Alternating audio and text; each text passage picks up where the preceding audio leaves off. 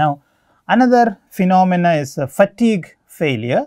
What is fatigue? It is a type of failure that occurs in structures subjected to dynamic fluctuating stresses. Means the stress might change from tension to compression, compression to tension back. So, these kind of fluctuations might happen in the stresses, and that leads to a failure phenomenon called fatigue failure, and this is widely observed in metal structures. About 90% of the failure of metallic materials is due to fatigue. Okay. A very important phenomena when we look at metal structures. So, in case of civil engineering, we have bridges. Definitely there are steel bridges, steel structures, but the steel bridges are more prone to fatigue failure because bridges are used for vehicles. So, you have moving loads on the bridges, like vehicles when they pass, it's like vibrations are induced onto the bridge structure, and that can lead to this kind of fluctuating stresses which lead to eventual failure. So, here are some examples showing how some demonstrations on fatigue related distresses on the bridges. You can see here on the top left, this is the bridge. Over here you can see the steel truss over here, and this figure is the top view of the same bridge. It is in Minnesota I-35 bridge, which collapsed due to fatigue related failure, and also some people say there were lack of redundancy in the structure, but let us focus here on that fatigue because there are reports which says it is due to fatigue failure. And you can see another example where there is a 7-foot long crack on a bridge, you can see here. Okay. It is a steel girder. Here is another example where there is a crack on the, here also you can see another crack on the steel members, and here is another crack which you can see on the steel member. So, there are many steel bridges which are vulnerable for to fatigue failure. And also other industry, when we look at aircraft, machine components, all those also experience severe fatigue related distresses. Now, what are these load where we just talked about variation in the stress from compression to tension, tension to compression. In general, we can classify them as 3 type of cyclic loading. One is reversed stress cycle, where you can see the first graph on the top, where it is symmetric in nature along the, this is the axis. So, it is symmetric in nature, and that means this height is same as this height here. Okay, the amplitude is same both for compression and tension. You can see the above the graph it is tension, and then here it is compression. Okay. Now, for the next case, repeated stress cycle, here it is not necessarily symmetric like the above case. You can see the graph center line is here, or the the zero stress line is here, and then you have compression here and tension. So, you have more tension in this particular case than the compression. So, that is another case, and the third case is random stress cycle, which is probably the most common in case of civil engineering structures. Okay, because most of our loads are not well defined. If you are talking about a bridge, you cannot really well define the type of load, the actual load which is coming on to this particular truss element, because that depends on the type of vehicles, the weight on the vehicle, many factors play a role on that. But still, for design purposes, we try to design by using 3 parameters, which are mainly the average of the stress, then amplitude of the stress, and the range of stress. So, these 3 parameters we consider for design purposes, and by approximation of the loads which are coming. So, you can say here this will give me the range of the load here, and then maybe I am able to model, if I can model this load pattern and then try to fit it to some kind of equation and model it nicely, and then you can be used that kind of model, and the corresponding 3 terms like the average and the amplitude and the range of stress can be used. So, here in the second case I will show you what is the average. So, this is the average line here, okay, and this is the amplitude for the compression, and then you have this is the total range of the maximum compression and maximum tension. So, all these parameters can be used to design the structures. Now, let us see what is the mechanism which is happening when you talk about fatigue failure. So, you can see on the top right, I replotted the same graph which we used earlier. So, assume that this is the stress strain graph, and then fatigue failure can happen at a lower stress level than the actual ultimate tensile strength or compressive strength of the material. Now, you can see here under fluctuating stresses, it is possible for a failure to occur at a stress level lower than the tensile or yield strength for the static load. We are focusing here tensile strength here. So, this can happen at this condition here. That means, even if the stress is much below the ultimate is somewhere here. So, only 35 to 60%, let me put this percentage here, 35 to 60 percentage of the load, if it is there is a possibility of fatigue failure to occur, especially in case of steel, typical steel. Now, fatigue failure is brittle in nature. Steel, you can say it is a ductile material, but still when it fails, it can fail in a brittle nature. Here I am showing an example of an aluminum piece, which is highly ductile as compared to steel, but still aluminum piece which is broken by fatigue mode, you can see that there is no really flow of the material here, and it just broke into 2 pieces without really deforming like in usual case. The necking and all that is not happening here. If the same aluminum piece is pulled in a tensile strength test, you might probably see necking and then cup and cone failure, but here you are not seeing that. This is because it is a fatigue induced failure. Okay. So, the total plastic deformation associated with the failure would be very, very less, even if the material is ductile in nature. Now, how would the fatigue failure happens? There are 3 stages for this. Stage 1, crack initiation, that is this here, it happens right here, okay. And then stage 2 is crack propagation, which happens for up to this much distance, crack propagation, and then the remaining portion is stage 3, okay, or the final failure.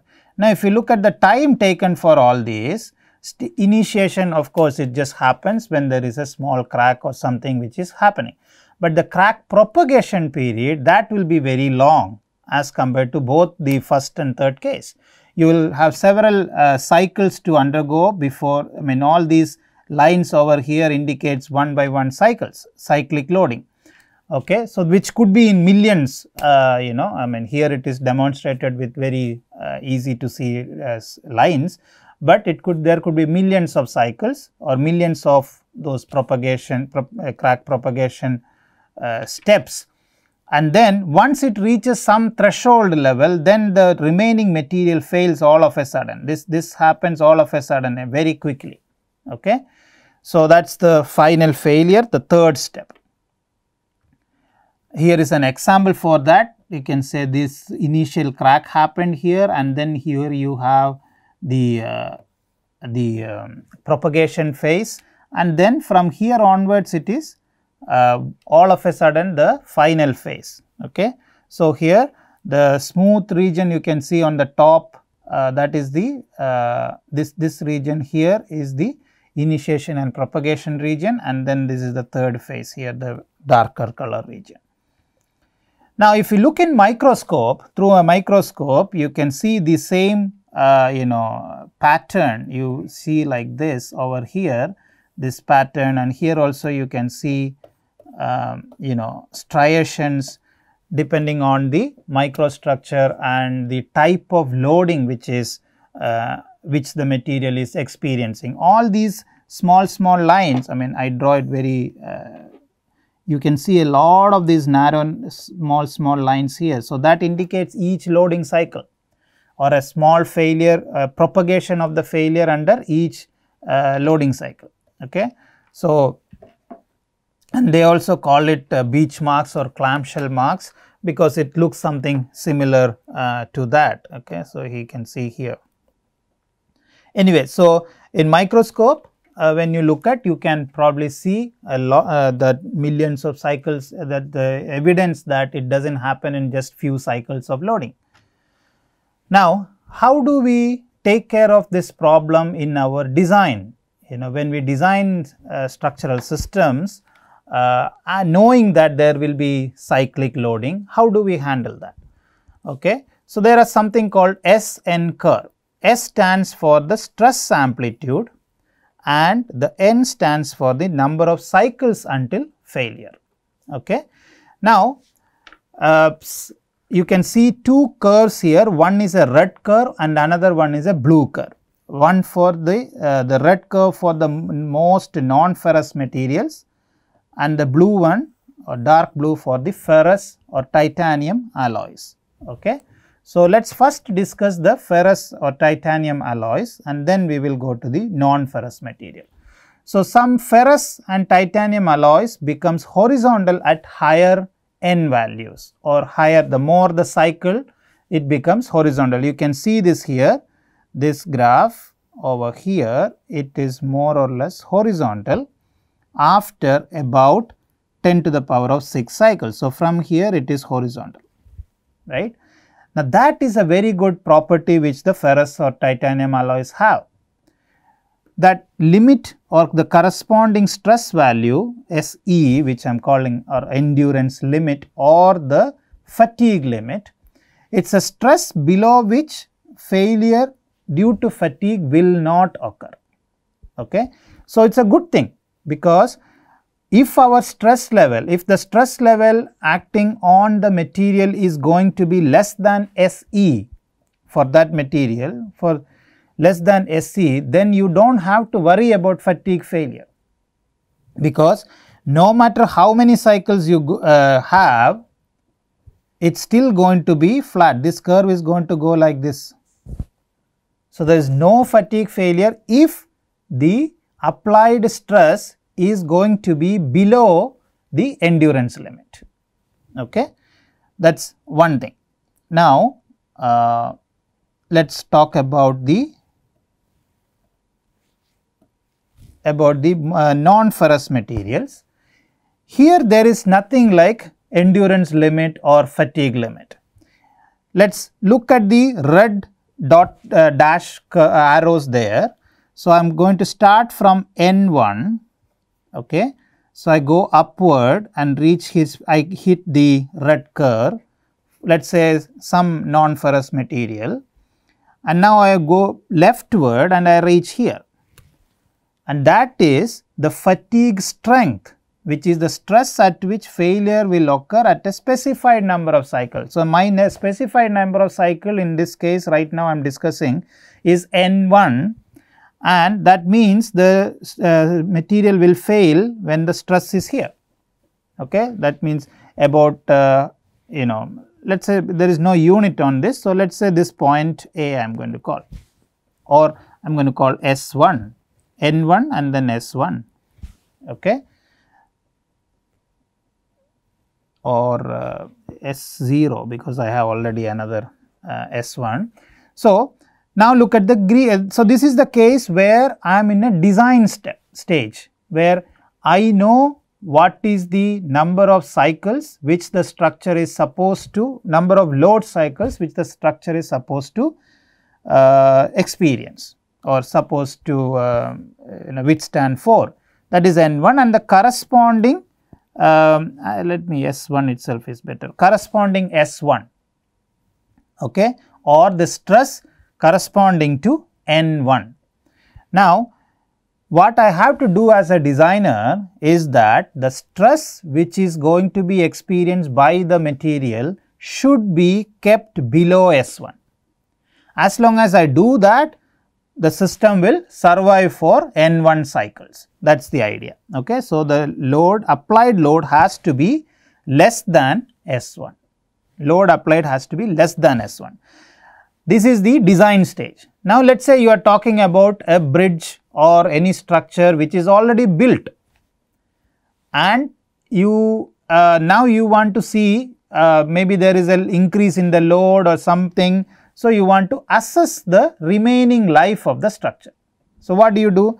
You know the stress which is applied, that is known. In the green case here, the stress is known, and I look at the change in the direction of the arrows. Okay. So, you go from here, you go to the right and hit the curve and then come down. That is about 10 to the power of 6 cycles. Now, what we have to do is, if this is the load which is applied, let us say stress which is applied, SA I am going to call, or S1, S1 is, or S1 or SA, whatever, does not matter. So, I am going to make it S1 itself, so that there is no confusion on that. Okay. S1, now it comes here, the green text here, it is saying fatigue life at S1 stress. So, that fatigue life is 10 to the power of 6 or about that. Now, I can say how many cycles the structure has already experienced and what is remaining cycle, because I know that if the current load is being applied, it will not stand beyond 10 to the power of 6 or approximately that.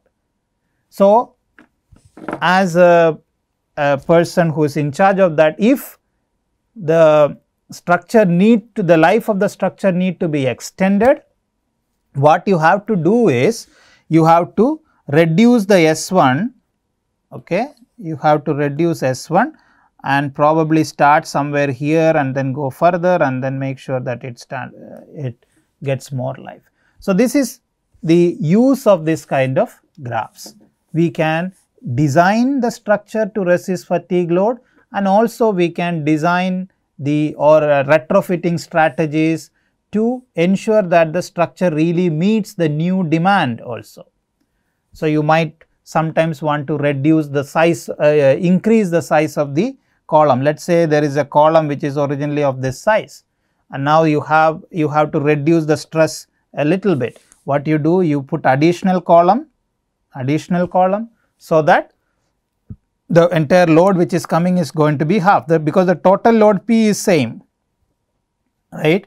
Now, P divided by area is the stress. So, in stress in 1 and stress in this case 2, stress in case 1 means only one of this column, and then stress in case 2 will be 2 columns. Okay. Now, when you double the area, definitely this sigma 2 is going to be less. So, that means we can actually increase the life by reducing the stress applied. So, this is the whole idea. Okay. Now, these are some examples of SN curves. This is for steel. You can see this flat region here, and then you have alloy which is going down like this, and you have nylon which is also going down. Okay. So, looking at these curves, we can decide what is where we can use these curves both for design purpose and for analysis and life extension purposes. Okay. So, we just discussed like very simple graphs, right, but when in reality, when we actually do this test on various materials, there is a lot of probability which comes into the picture. As you see on these graphs, you can see here in the green one, there is this variation, there is this variation, here you have this much variation, okay, and in the red one you have this much variation, this much variation, this much variation, you can see here. So, how do we handle these variability in the test results? So, we can look at the variation at every point and then draw some probability based curves. So, I am going to show you that in the next slide. So, probability based curve. So, for example, here I can say this is probably the mean value, and then the graph is going something like this. That is what I draw here.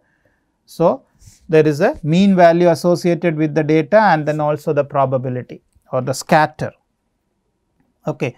Now, these are graphs made based on the type of data which is obtained previously, like in the previous slide. Then you draw these different curves associated with different probability of failure 0.99, 0.9, 0.5, 0.1, 0.01. Okay. So, I have 5 curves here indicating different probability of failures. Now, focus on the blue dash lines. You can see the look at the horizontal blue line. Okay. Now, that I know corresponding stress is 200 megapascal, the stress corresponding to the horizontal blue line. Now, I have to see what is the number of cycles at which some probability of failure can be defined. So, for example, if the system reaches about a little bit more than 10 to the power 10 to the power of 6 cycles, if when n is equal to about here, the probability of failure is 0.01. Okay, I am talking about this point here. If the number of cycles is here, then probability of failure is 0.1. I mean the second curve here, this point. Like that, I can find the probability of failure corresponding to different cycles, different number of cycles or load cycles. So, when it reaches that particular load cycle, I know that how seriously I should take care of the repair activities or other maintenance activities or retrofitting, so that I can still bring the probability of failure down. Okay. Now, look at the red dash lines. I am going the other way, where I am putting one cycle here 10 to the power of 7. At that time, I can find out at what load, depending on the load or the stress applied, what is the corresponding probability of failure. Okay. So, if I want the probability of failure to be very low, I have to decide on what is that corresponding stress which I can allow. Okay. So, here you can say 10 to the power of 7 and then corresponding point here. And if I want the probability of failure to be very, very low 0.01, then I have to keep my stress level at this value. Okay. And if I am okay to have a probability of failure of, let us say 0.5, which is not really a good case, but for the purpose of demonstration I am showing that here, the second, the one above. So, then I can go for a stress value of that much. Okay. So, about 30. So, this is the use of this kind of probabilistic SN curves. One thing to note is on the horizontal axis you have logarithmic scale, forgot to tell you earlier. Okay. Now, there are two, when you talk about this variability and all that, I think it is also important to know the difference between standard deviation and coefficient of variation. Average, you know you know that average is mu, which is sum of all the values divided by the number of values, and also standard deviation you have sigma. Now, sigma, or I am going to call it SD here for simplicity, and COV is the coefficient of variation. Now, take case 1 here and case 2 here, case 1 and case 2. In case 1, let us say the average value is 100. I am going to show you here which is more important parameter for you to consider, okay, and why probably standard deviation is not a good parameter to consider always. So, let us say case 1, average is 100 and standard deviation is 10. What is coefficient of variation? It is 0.1, or let us say 10%.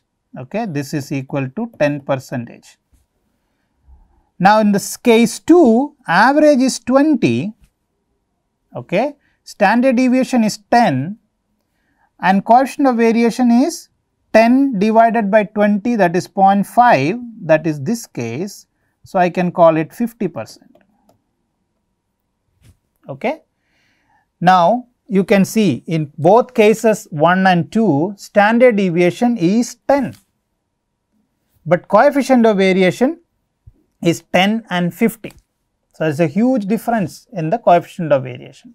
So, it is very important to consider coefficient of variation when you want to compare or look at the error or scatter in the data or variability in the material properties, etc. It is very important to consider coefficient of variation and not standard deviation always. You can look at standard deviation if the mean values are also in the similar range. If the mean values, like here, if they are in the widely separated values, then coefficient of variation is probably a better parameter than the standard deviation. Okay. Another concept which is very important is difference between accuracy and precision. Okay. We sometimes get confused with this. So, here look at this thing, four dartboards are here. You can see on the bottom left, low precision, low accuracy, because all these black dots are all over the place. It is widely separated, nothing is close to the center point. Okay. So, that is a case of low precision and low accuracy. Now, here you look at low precision and high accuracy. You see all those black dots are very close to the center point, but not necessarily right on the center. There is still some variability involved in that. So, it is a precision is not very good, but or variability is not very good, but accuracy is very good. Now, high precision and low accuracy, top left, you see all the black dots are very close to each other. Okay, but none of them are close to the center point. So, that is the case, low accuracy, but high precision, all are very close to each other. Now, here the fourth one, high precision and high accuracy, all the points are close to each other and also they are all very close to the center point.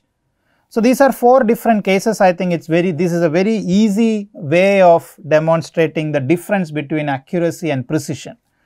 Now, in a sketch, a slightly different way, you can see the same thing.